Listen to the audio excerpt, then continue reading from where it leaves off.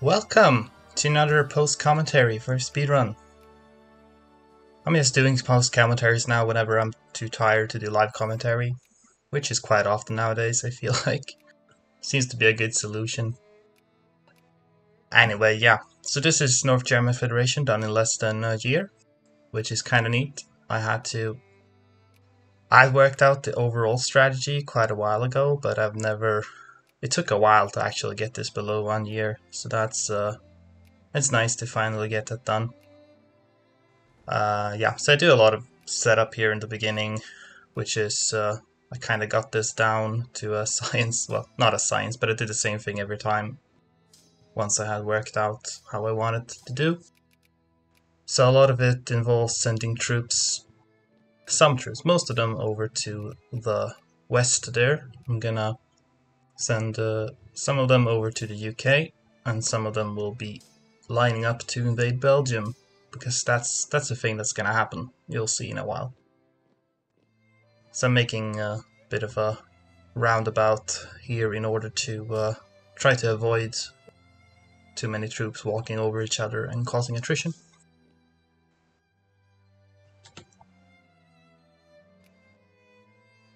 So I'm gonna sphere Holstein and getting an alliance with Netherlands, decrease relations with Austria, because otherwise I can't justify a war goal on them.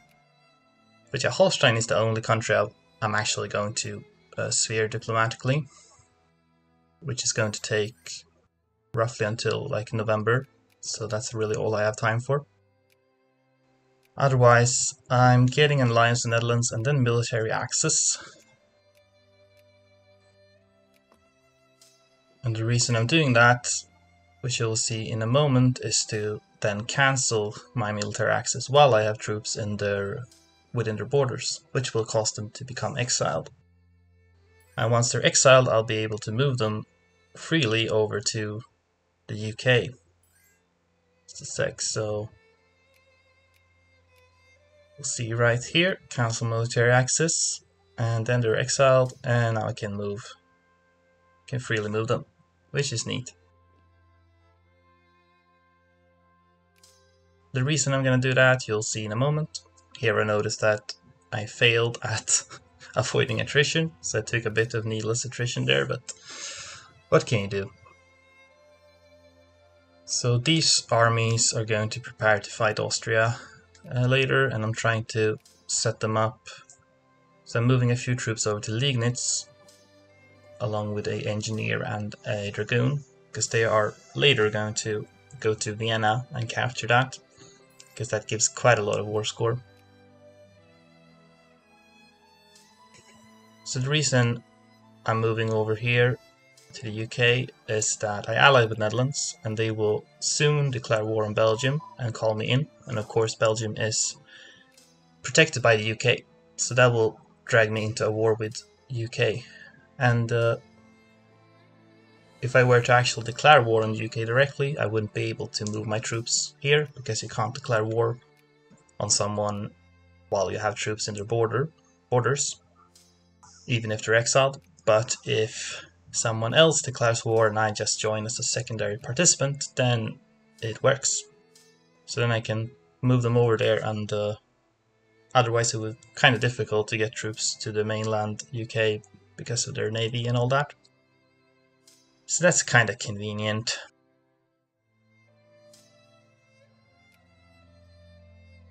And I have sort of assembled them, because the UK has troops in London. Here's the call to arms. So I put a big stack in London and then small stacks in every province around it, so that I can encircle them, which will allow me to instantly wipe that army in London, which is a nice way to start off the war. Meanwhile, these armies are going to be invading Belgium to help Netherlands with that, because if we occupy Belgium, we get a little bit of ticking war score, and that's going to help. I'm not actually interested in letting Netherlands annex Belgium, so I'm not gonna enforce that war goal in the end. Sorry, Netherlands. Instead, the actual purpose of this war is to get Hanover from the British sphere, because as you may or may not know, if you try to do that diplomatically, then the UK will contest you, and it's kind of slow and annoying and probably impossible to do within a year. I mean, maybe you could, but in my experience, kind of difficult. So this is a nice little way to get it through war instead. And of course, I haven't justified any war goal to take Hanover. And the reason I don't do that is that I don't have to, because you start the game, Prussia starts the game with like over 7% jingoism, and as long as you don't declare any wars, then that jingoism will stay above 7%, which means that as soon as I get a bit of war score on the UK here, I can actually add the Hanover war goal during the war, which eliminates the need for justifying it. And that's actually kind of important, because I need to justify war goals on one war goal in Austria and one on Denmark in order to finish this within a year. So that means there really isn't any time to justify anything on UK. So it's kind of fortunate that this works. What's not so fortunate is that Belgium attacked me in Brussels. Preferably I do want to wipe Belgium's armies as soon as possible, but I'd rather do offensive battles because Prussia has way better attack generals than defense generals at the start, and if you attack you also get to sort of pick your own battles. You don't really need to respond to what the enemy does, which can be a bit awkward. But nonetheless, they ended up attacking me in Brussels, so now I kind of have to just roll with it and run over there and help. And of course, as soon as I move in with my big army, they just retreat. And I will have none of that, so I'll be chasing them to try to wipe them out. Because once I wipe Belgium's armies, then of course we can just freely occupy them, which is a lot easier than trying to occupy them while they still have armies running around messing things up. So here I try to send some of the more damaged regiments back to my own territory to reinforce. That's sort of you're kind of spreading yourself thin in this run, because you have to fight on a lot of different fronts early in the game. So it's kind of important to switch out a bit, to move damaged regiments back, to let them reinforce, while having other armies that fight and stuff. So here in the UK, I'm just spreading out, occupying stuff while I wait for more British armies to arrive. They usually take a little while. I'll be mostly focused on fighting battles, because that gives you war score a lot faster than focusing on occupations. So I'll mostly try to fight battles, but of course I can't do that until they actually show up. So yeah, just waiting for... I of course built like 10 artillery right at the start, and here I add a war goal, by the way. It's important to remember to add this before you declare war on Austria, because once you do declare war on Austria, your jingoism will drop, and then you can't add the Hanover war goal. I've actually failed like multiple attempts because I forgot to do that, which is kind of annoying, but at least I remembered this time. I'm allied to Switzerland, so I decided to call them in. I haven't called in my other Spearlings, mostly because I'm waiting for more of them to send alliance offers. I don't really have the Diplo points to spare to send any alliance offers to anyone. So it's basically just RNG whether other countries wants to ally you or not. And it's not super crucial that you get a lot of allies, but it does help, I think. So anyway, as I was saying about the artillery, you only start with not that much artillery, but of course it's quite important to have artillery. So I use all the available regiments that I can recruit to recruit more artillery. And ideally, it would have been nice to be able to wait for them to finish recruiting before you start fighting wars, but you don't really have time for that, so just gonna have to add them as they come. Again, trying to switch out some of the more damaged regiments. Ideally, when you fight battles, you want to have a full front line and then a full back line of artillery, and like I think you want like 2 cavalry regiments because they can attack on the flanks to add a bit of extra if you outnumber your enemy. So that helps a bit. In earlier attempts, I kind of tried to just wipe Belgium's armies, and then I kind of just left Belgium and figured, Netherlands can deal with it, but I found that they were a bit too slow at actually occupying Belgium, which meant that I didn't get war score quickly enough. So in this attempt I decided to stick around and help them occupy most of it before I move east to fight Austria and stuff.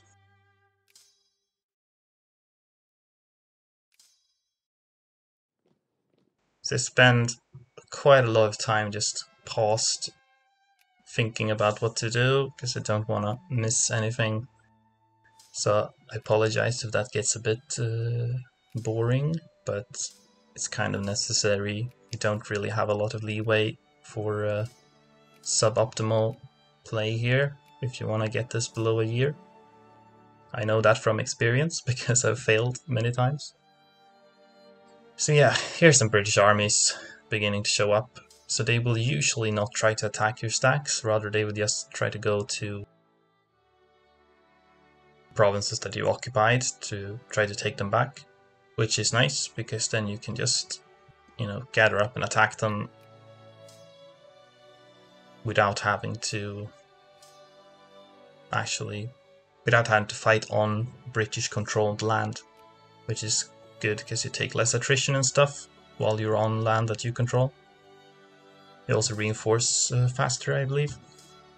So I'm just waiting for these occupations to finish, and then I move in, make sure to heftily outnumber them, which is quite nice because the combat width is very large in the early game. And it's nice to have some reserves in the battle.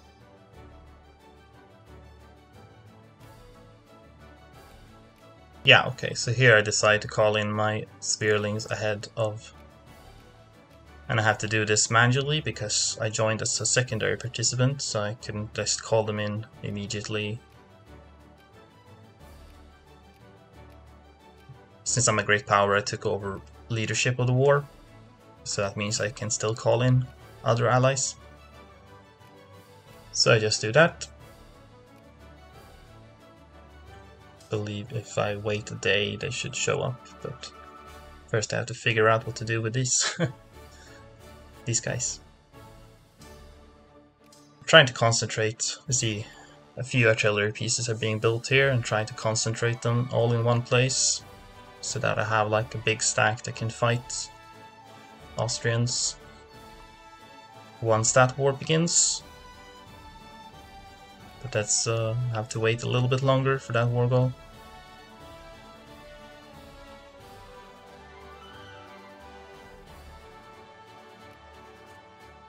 Make sure to keep an eye on Holstein so that you keep influencing them.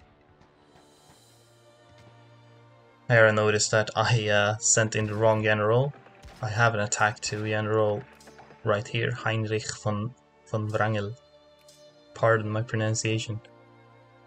So I decide that I want him in the battle because having attack 2 general can make quite a big difference. So I just send him over along with 1 infantry. And now that the war goal on Austria is done, I need to immediately start justifying on Denmark. I don't have any time to waste on that. So I avoid calling. I could have called in my allies immediately, but I avoid doing that because in my experience, if you call in all of your Spearlings, they usually just get themselves beat up and you lose war score, and also it causes your enemies to spread out in a much more unpredictable manner. You'd rather just have them invade your own territory so that you can go and fight them efficiently. So that's why I hold off on calling in my allies. I will call them in later though, once I sort of get the war started. So that's the first battle one. So I kind of look at how well my troops are doing, and I didn't take too much damage, but since there are quite a lot of British there, I still decided to send in a few extra just to be safe. I don't think they ended up being necessary though. There's a lot of RNG in how much damage you take from trying to figure out how to most efficiently move them with that artillery over. But yeah, it's quite RNG how much damage you take in battles due to dice rolls. Sometimes you can get really unlucky and just take loads of damage or even lose battles just because you had bad dice rolls. But I think I got overall relatively lucky in this run. So that's nice. That's a very good dice roll in that battle, for example.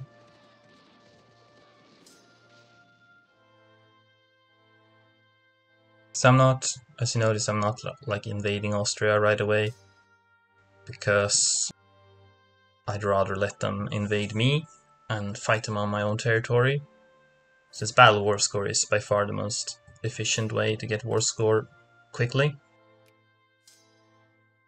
And on my own territory I take less attrition, they take more attrition, I reinforce faster, they reinforce slower.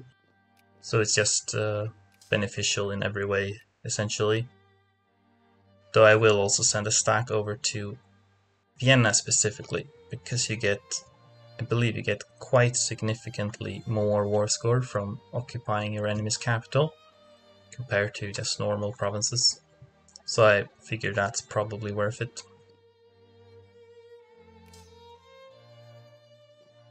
So we just sort of keep beating up the British there. I think I'm gonna need about 40 war score on UK before they're willing to take peace, so just keep that up. They have invaded down there, so I begin to move my battle stack over there. Meanwhile though, I try to keep those two like forest provinces. I want to keep troops there because I'd rather have like Austria and their allies invade on flat terrain, because then I can attack without any terrain penalties. But those forest provinces of course would give them defensive bonuses if I attack there, so I'd rather they don't go there at all.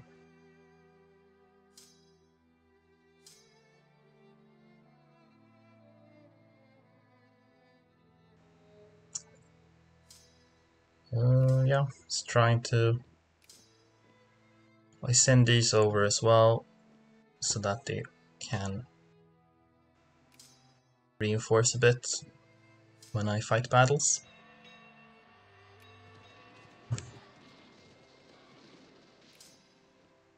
And yeah, that's a bit of an annoying thing, because they recruit artillery all over the place. When they invade me, they might sometimes end up besieging a province where artillery is being built, and then the artillery instantly gets destroyed.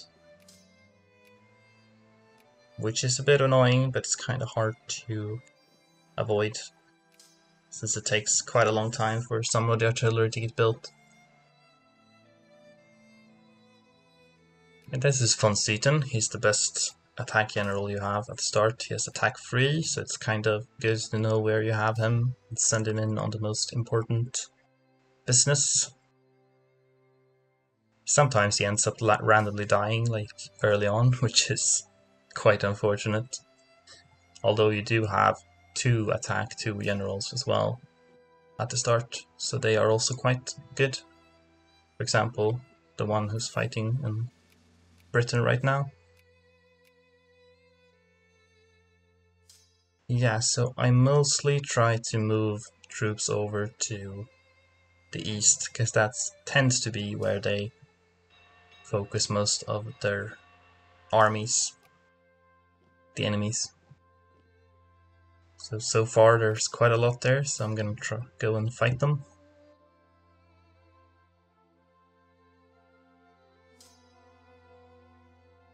So things are probably going to be a bit slow here, since I have to keep my eye on, well, essentially 3 different fronts. And it's really important that I need to play quite efficiently. I can't make too many mistakes or waste too much time, because I am on a rather tight deadline.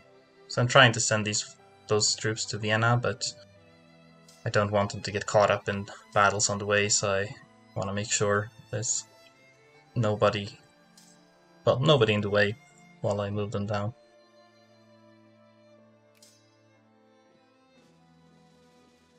Again, I'd like to ensure that I have numerical superiority in any battle I get into.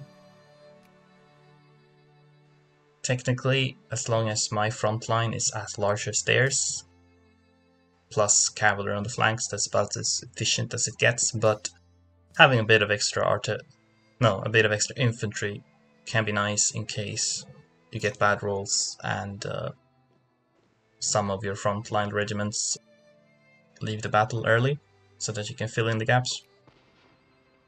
At least I think it works that way. Because what you definitely don't want is artillery on the front line.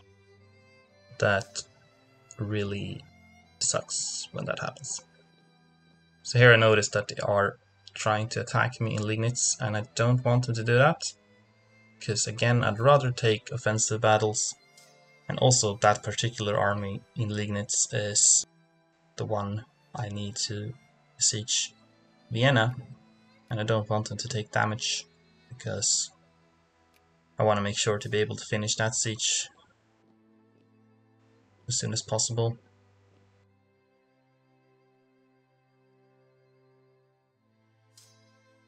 And this is one reason why it's important to take things slow, because you kinda need to keep an eye on where all your enemies are and where they're heading and whatever.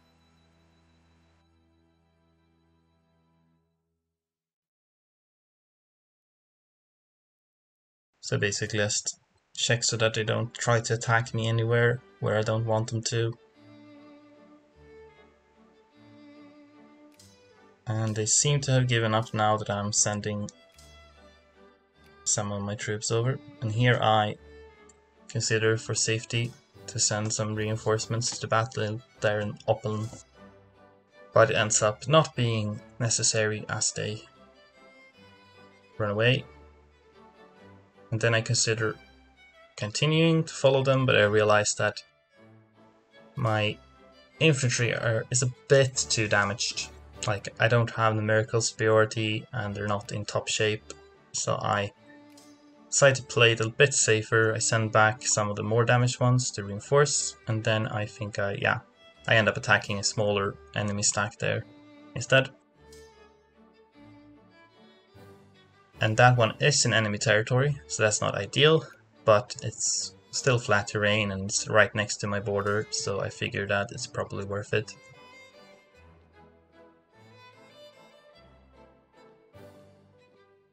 Yes, so now finally I see an opening, so I can start moving them towards Vienna.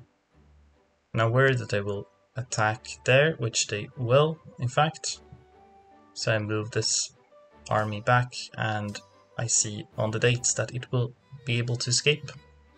So that's nice. And yeah, this is just...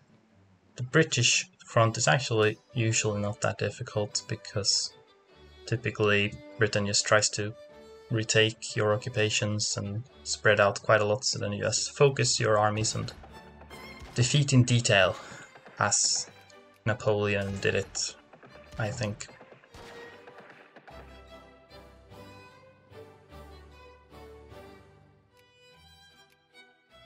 Keeping an eye on the justification on Denmark. I need to wait for that to finish, but I also need to sphere Holstein before I declare war on Denmark, because otherwise Holstein will join the war since they're a puppet of Denmark, and if they join the war then I can't influence them anymore. But fortunately, usually you end up spheering Holstein about at the same time as you finish the war goal in Denmark, so the timing is usually alright. So now I try to see if there are any better attack generals anywhere that I can find. Spend a lot of time looking around here because it's a bit annoying, but having good generals can really make a huge difference. But at least this he has attack 1, so I figured that whatever, it's probably fine. And I noticed that my little stack there that I sent to reinforce got intercepted and destroyed here, which is annoying, but it happens. There's nothing you can do about that, really.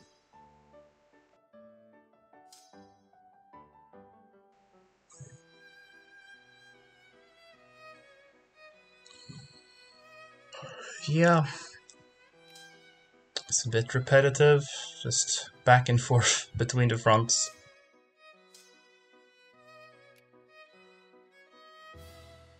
Yeah, you kind of need to pick your fights here.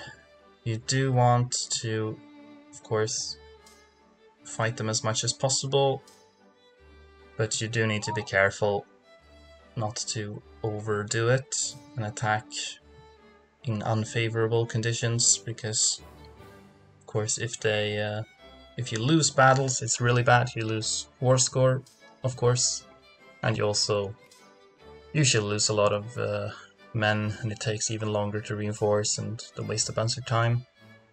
So sometimes it's better to just hold back and wait for better opportunities.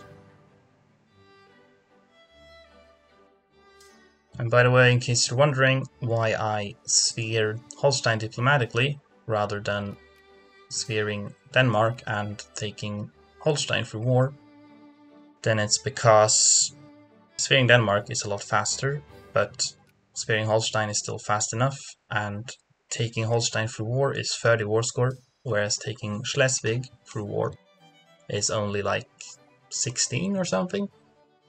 So it's faster to take Schleswig for war and sphere Holstein, because you're kind of tight on time there at the end. I suppose that if you really found ways to optimize this, then maybe it could be worth doing it the other way around, but I mean, it's really kind of difficult to win the war against Austria and the UK much faster anyway, so I'm not sure how realistic that is. Here we go, attack 2 general. It's kind of nice. And trying to intercept them there. If you start moving your armies when the enemy is like 1 day away from arriving somewhere, then they will still keep going. So you don't necessarily need to wait until they arrive. So that's a way to make things a bit more efficient. Another little artillery got destroyed there. It's hard to avoid.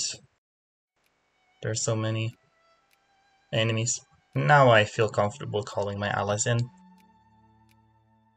If you call them in a bit later, they can still help, because they can start occupying things and maybe win some battles here and there.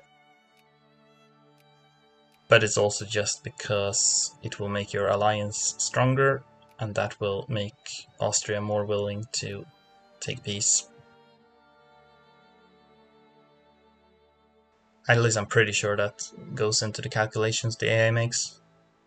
Fortunately, Switzerland doesn't want to join, which is a shame, because Switzerland is, of course, quite a bit stronger than my Spearlings, so they would have been a valuable asset, but at least they joined the British war, so that's something.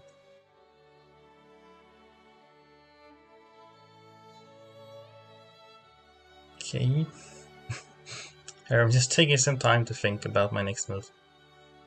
So I'm pleased to see that the AI is not very smart sometimes, so instead of reinforcing that battle, they decide to go somewhere else. If they had reinforced that, there's a good chance they would have won.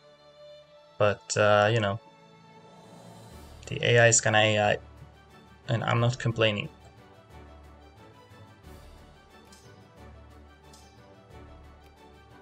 Here I check the war score, and I'm at 36, so like I said earlier, it's usually enough to get it around 40 war score.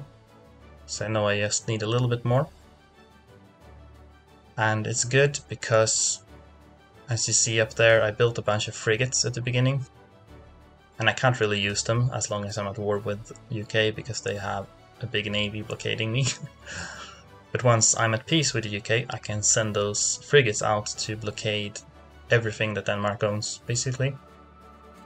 And that's nice because you can actually get enough war score through blockades alone to take Schleswig from Denmark.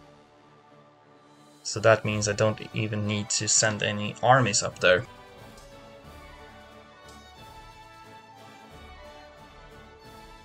And that's good because my armies are quite busy.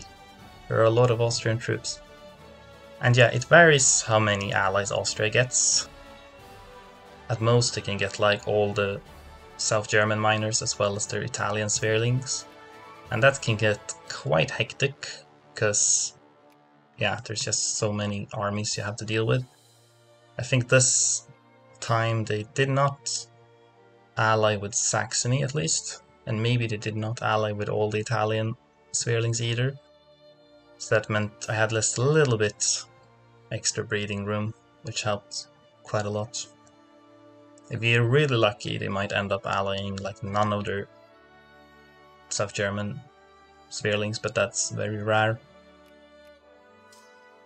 Here I get Vienna, and that's really the only province that I am keen on occupying. So instead I send them back to maybe retake occupations in my own land. Check how much taking war score I got from Belgium, only like 1% so far, but it's still something. Gonna intercept them over there.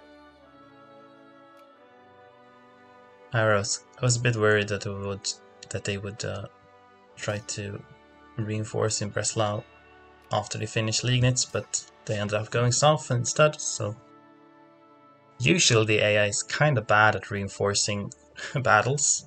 They tend to just split up. Oh, here, this war is over. They tend to just split up and then get defeated separately rather than gathering up, but sometimes they do just decide to team up, and that can cause a bit of issue. So yeah, these transports, those are the only ships I had from start, and I moved them over to this port right at the beginning so that they are closer to Greenland and Iceland, so that I start sending them over there right away. Because of course Denmark owns Greenland and Iceland and also the Faroe Islands, so I send ships all to every port that I have any realistic chance of reaching. Of course, Denmark proper is what gives the most war score, blockading that, but I might as well try to blockade as much as I can. And of course I don't have the war goal on them yet, but I can still start sending my ships out now that I'm at peace with the UK. So again, here I'm considering what to do. There are no armies nearby to fight, or at least not that many, so I figure maybe I should just try to retake these occupations while I wait. But I'm a bit unsure how I want to split them up. I figure that sending 36k to one province is a little overkill and will give needless attrition, so maybe I can split them up in a good way, but then it ends up being a little bit one of them ends up being too small, so I think maybe I should send a few from this army, because, you know, I'm attacking a 21k stack, so I don't necessarily need 40k for that. So maybe I can more efficiently do this, but then I realized that, wait, they're still in Liegnitz right now, so maybe I need to wait a while before I send anyone there. But then I noticed that there are some Tuscan troops who are in fact moving into Liegnitz as we speak. And at that point, I just, well, you know, fuck it. I don't care about Liegnitz. I'll just go to the other province instead and attack in the north there with a full strength. So you have to do, sometimes you have to do a bit of on-the-fly army management like that. And unfortunately, the Vienna stack that I sent got intercepted on their way back, and I was considering if I should send someone down to try to help them, but I'm quite far away, so by the time I reach there, it's not even certain that I'll have time to help them. And it could, that kind of thing can sometimes end up in disaster. You just get a huge battle, which you have an inherent disadvantage in, and you just lose so much war score and so many troops. So instead I decided to play it safe and just let them get defeated and try to run away as soon as I can. And I think that ended up being the best choice here. I decided to run very far back so they don't get destroyed on the way. So instead I keep on fighting here. And the stack isn't very big, and they don't have any artillery, so I don't want to get into big battles with those. Instead I try to pick off small armies. And these troops that came from England are on their way back. They probably won't have time to do very much, but I'm still sending them over just in case. Checking Austria, kinda close to being able to piece them out. The war score is worth like 20, but I probably will need a bit more than that. And Hanover sent an alliance offer, because of course they are my Sweerling now, after I released them from UK. And that's kinda nice, because Hanover is actually has a rather sizable army, enough to make a difference at least. So I check all of my other allies if anyone wants to join, but they don't want to. I suppose Netherlands is perhaps a bit pissed that I didn't let them annex Belgium, so I guess that's understandable. So now these armies are reinforced a bit, so I think it's worth to split them off, I figure. And then attack again, but I see that, yay, I have enough war score to peace out. So now I feel pretty good. I'm done with the two big wars, there's just Denmark left. All I have to do is wait for Holstein to finish sparing and to also get the war gold. And of course, like I said earlier, you can win this war just by blockades. But since I'm done with all the other wars anyway, I figured that, you know, I'll just send all of my armies up there as well, just in case, you know, it makes a difference. But spoiler alert, it ended up not making a difference. There is one thing though, actually I haven't mentioned that, but you see I only have one Diplo point left at this point, and I actually won't get another one until January 1837. So that means I need to use that Diplo point to declare war on Denmark, but I don't have any Diplo point left to send them a peace offer if I want to end the war in 1836. So, in order to finish this, I actually need Denmark to send me a peace offer. And the thing is that they sometimes do and sometimes don't. I'm not even entirely sure what determines that. It might just be like RNG, or it might depend on like how much stronger you are than them or something. But yeah. So right now I'm basically just, I have enough war score to win the war. I'm just hoping they will send an offer, and they did. Very early, in fact. So yeah, I managed to finish on November 27, 1836, which is really nice because I was just aiming for a sub 1 year time, but now I even got like a month. I would have been happy with like December 27, but I got like a month faster even, which I'm happy about. Technically, I could have finished 1 day earlier because I do think Denmark sent the offer on November 26, but I didn't pause fast enough. So I renamed my army J because I'm happy. Yeah, so what else is there to say about this? Not much else, to be honest. Taking a screenshot and stuff. So I guess if there's any questions, you can just leave them in the comments. Otherwise, I hope you enjoy this fast formation of the NGF, which I'm pretty sure I've never heard of anyone who has done it in 1836 before. I wouldn't be surprised if no one has, because it was kinda tricky. I did a lot of attempts.